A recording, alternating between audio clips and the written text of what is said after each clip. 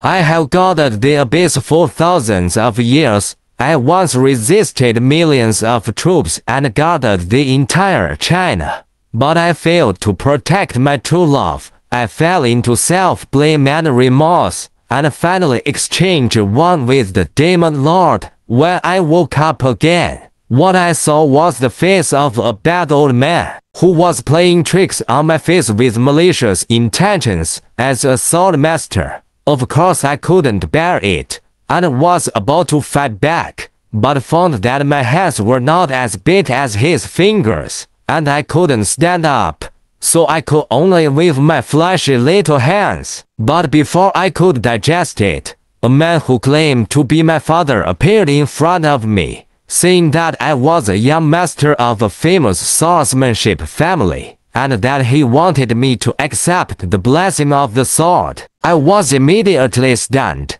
What are you kidding? Before I died in my previous life, I swore I would never meet again. But I was reborn into a world where swordsmanship is proud. Before I could think about it, several long swords suddenly appeared above my head for no reason, scaring me so much that I spit out all the milk my nurse had just fed me. I immediately wanted to yell.